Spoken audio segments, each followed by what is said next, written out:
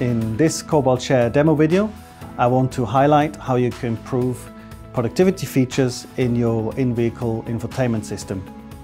Given the trends in the automotive industry towards larger screen and autonomous driving, people want to be more productive in their vehicles, especially as they are driven to work.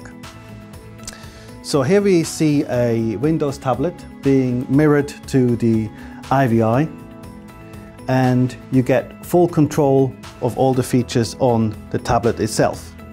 So you can go to your PowerPoint presentation, go through your slides and add the last touches before you have your big presentation in the office.